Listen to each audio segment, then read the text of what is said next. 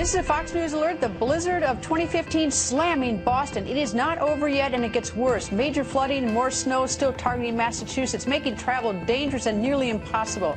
And it's not just New England. Still reeling from the winter storm, parts of New York trying to dig out, and stranded airline passengers coast to coast. We have live team coverage from the hardest hit places. With enormous mounds of snow piled up all across the city of Boston, the same sight seen at towns and communities all over the state. In western and central Massachusetts, they got even more snow. Here in Boston, over 20 inches, but out there, just about 40 minutes away from the city here in Boston, 35 inches. I counted more than a dozen communities in the state that got over 30 inches of snow, and there were plenty others that got over 20. You mentioned some of that coastal flooding. That's a big issue happening here. One of the big towns we've all been watching throughout the course of this storm is Scituate. They've had an inch in some places in Scituate, several feet in others, and also a seawall breach in the Marshfield area. Greta? Any idea what's going on in Nantucket? I saw that they had terrible, almost hurricane-level winds there and that little island. Any update on that? Really an incredible story out there. They were literally knocked everybody out of power out on the island of Nantucket. But as of this afternoon, the authorities were saying they were feeling pretty good about possibly being able to get folks back online there within 24 hours. We know they made some progress, but there are still a lot of people without power, not just in Nantucket, but also on Cape Cod. They were also hit pretty hard as well. But it had been 36,000 up at the height of the storm. Now it's closer to around 20,000 people. So they're making some progress. But frankly, Greta, it's still snowing at this point in time. Forecasters were wrong about New York City, but they were absolutely right about Long Island, which took it right on the chin, according to New York Governor Andrew Cuomo. This area here in Uniondale got about 18 inches of snow here in central Nassau County, and you combine that with the high winds and the bitter cold, and it made driving extremely treacherous, including the roads that we were out on today that were recently plowed. It was still very icy with layers of snow and ice, and the blizzard brought greater misery to the east end. The town of Orient on the North Fork got at least 2.5 feet of snow, and most of Suffolk County was blanketed in 17 to 24 inches of the dry, drifting snow, including the Hamptons, which prompted the governor to reallocate 77 plows and hundreds of additional assets from across the state to help speed the recovery. And despite the lifting of the driving ban in New York and New Jersey and Connecticut, officials were still encouraging people who were digging out their cars not to drive them today because the roads were so dangerous. In fact, the governor of Connecticut said that there were roughly 15 accidents during the storm. He says there would have been hundreds and hundreds if they hadn't closed the roads. Greta, it is 24 degrees tonight, but it feels like 10, and they say the temperature will remain below freezing for at least the next week or so. This snow and ice isn't going anywhere for a while.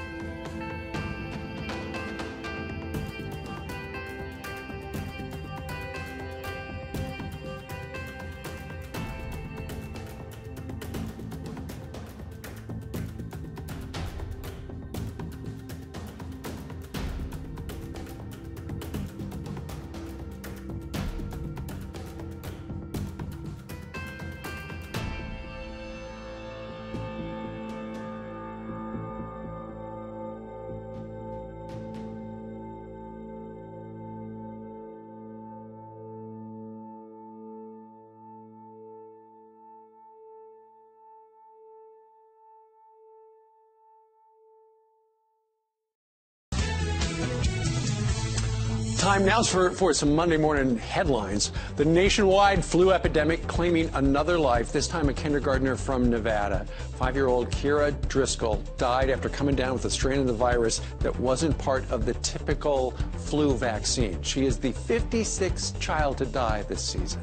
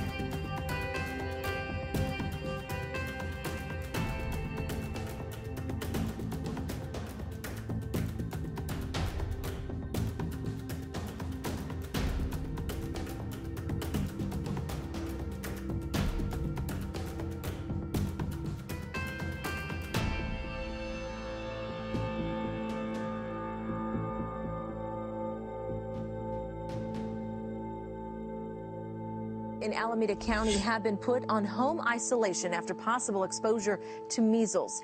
Officials say it is just a precaution after the children visited the Kaiser in Oakland, where they may have come in contact with an unvaccinated child with measles. This comes as Disneyland is asking people who are not vaccinated for measles to avoid its Anaheim amusement parks. 70 people are sick in that outbreak, including several Disneyland employees.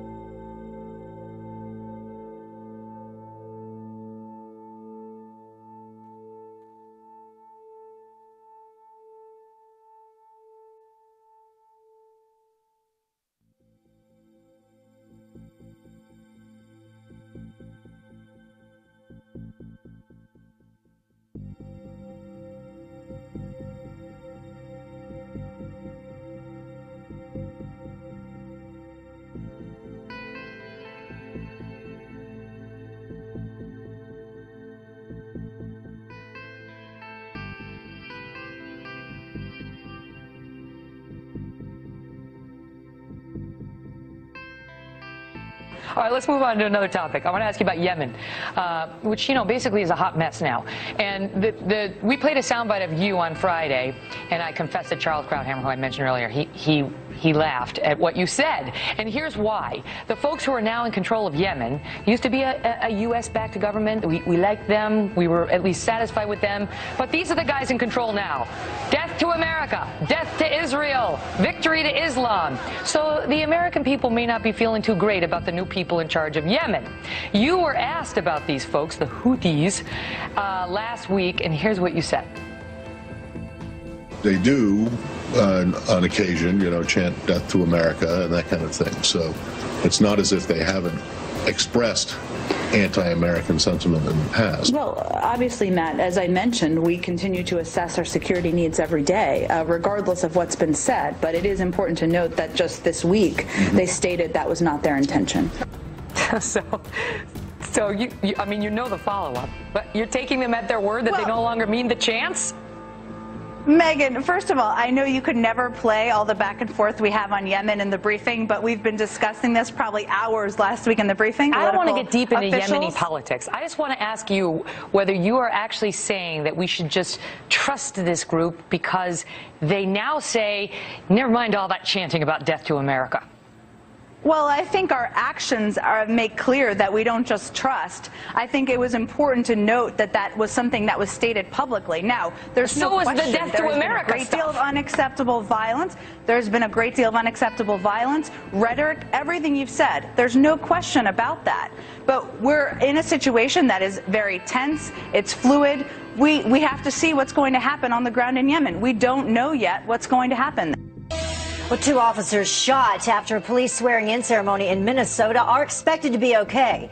You can hear the shots on the video from the city council meeting. A group of officers was leaving a city council meeting. This was in New Hope, Minnesota.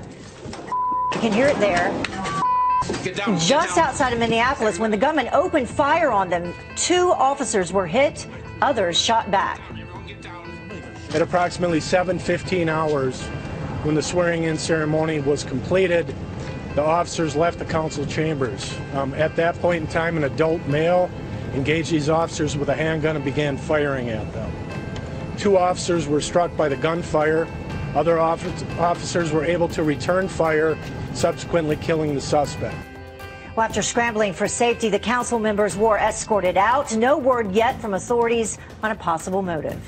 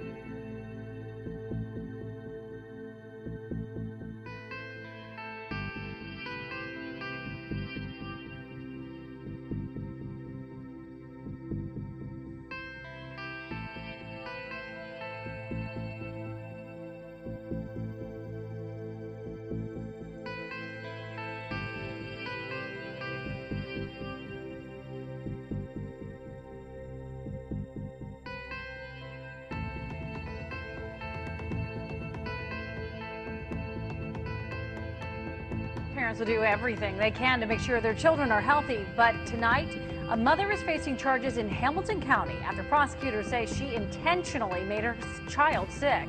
9 on your side's Bryce Onslinger is live at Children's Hospital with the disturbing new details in this case. Disturbing is right, Bryce. Yeah, that's right, Tanya. Prosecutors say that a West Virginia mother injected her son through his IV with feces, and they say it happened here at Cincinnati Children's Hospital. These are pictures Candida Flutie posted on her Facebook page. They show her son in the hospital being treated for Hirschsprung disease, a congenital condition that affects the large intestines and makes it difficult to pass stool. Flutie's son, who we're choosing not to identify, has gone through a number of surgeries in his home state of West Virginia and here at Cincinnati Children's Hospital. It was at Cincinnati Children's Hospital where prosecutors say Flutie injected feces into her son's IV to keep him sick. Prosecutors say the injection of feces caused the boy to spike a fever. Today, Candida Flutie was indicted on charges of felonious assault and endangering children.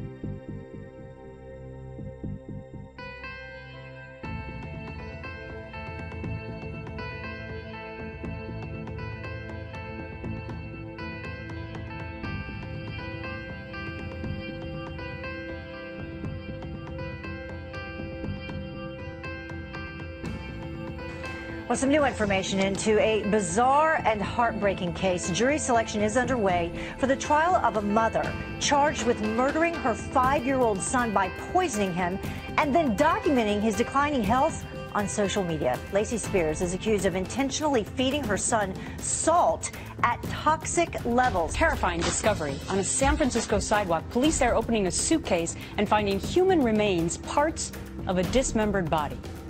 Trace Gallagher live with the breaking details on this huge mystery now. Trace, what do you know? Gretchen, it was a roller bag suitcase found near a pile of garbage in the Mission District in San Francisco. That's a very up-and-coming technology area where the Twitter offices are now located. The call came in first as a suspicious package, which happens all the time, and the fear there is usually there's an explosive inside. But this time, there were dismembered body parts inside. In fact, the remains were so mutilated, the medical examiner had to be brought in to determine if they were human or animal. Police also found other body parts nearby, but for now it's unclear if they're from the same victim. Clearly, though, this is being investigated as a homicide, and police had to shut down several blocks in the area to protect the crime scene. Investigators are now reviewing surveillance cameras in the area that might show, they don't know, someone rolling the suitcase, dumping it out of a vehicle. They did bring in someone they thought was a person of interest, but it turned out to be a false lead. And so far, police either don't know or they won't say anything about the race, the gender, or the age of the victim, and it's now up to the medical examiner to determine the cause of death. Someone who walked by said that it smelled like dead rats. Police, as you might imagine, are still scrolling through missing persons reports to see if they can find a connection there. The person talking lives at Sunchase Apartments and is close friends with the 61-year-old woman who was stabbed a few doors down early Tuesday morning. She doesn't want her face shown, but tells me the woman's daughter, Katie Nichols, is to blame. She's just not emotionally stable and, you know, does the best that she can, but needs quite a bit of help. She says after the stabbing, Nichols took off with her young daughter. And I almost kind of hope that she does come back through here so that we can get the authorities to get her. Not 5 minutes later, it happened. Nichols walked up to the camera. The satanic cult in this city has been casting satanic spells on me for 3 or 4 days. I'm exhausted. I came home, I found out that my mom was the ringleader and she was trying to kill my daughter. Nichols tells me she had to act because her mom was putting curses on them. I had to kill her. She was going to kill both of us. She was so powerful. I had no idea. I had no idea that my mother was that powerful. Deputies say Nichols' mother was stabbed in the neck, chest, and stomach and was rushed to the hospital for surgery. When I left, she was still breathing. Well, that's good. I stabbed her 3 times and she should have died. She was still breathing. And I don't know what happened to her afterwards, and I don't know where they took her or what exactly happened, but she was the Antichrist. She did not die. Nichols says afterwards, she and her daughter hid out. We went in my car and we ended up in a little rural area, and we just waited for the sign that it was safe to come back.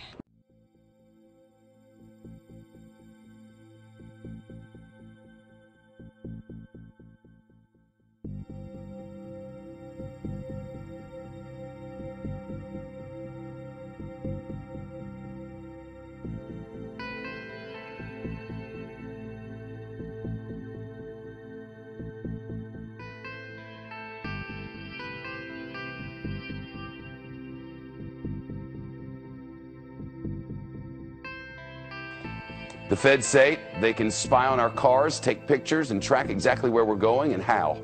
And they want to expand the program throughout the United States. Thanks so much to you, the federal government, from the bottom of our hearts. This is all according to the reporting of the Wall Street Journal newspaper, which also reports the Justice Department has a database tracking millions of cars on major U.S. highways. The Drug Enforcement Administration started the program back in 2008. It's always about drug enforcement. They did it to monitor drug traffickers along the border with Mexico. And what did they do? They expanded, as the government tends to do. The database used license plate readers that collect data about cars' movements in real time. The program's high-tech cameras can reportedly take photos of drivers and passengers, and the images are apparently clear enough for investigators to identify suspects or innocents. The paper reports more and more law enforcement agencies are now using the DEA system, and that investigators have tapped in to track suspects in cases that have nothing to do with drugs, like kidnappings and rapes. A Justice Department spokesperson tells Fox News the feds, quote, limit who can access the database, and all of the license information is deleted after 90 days. Isn't it?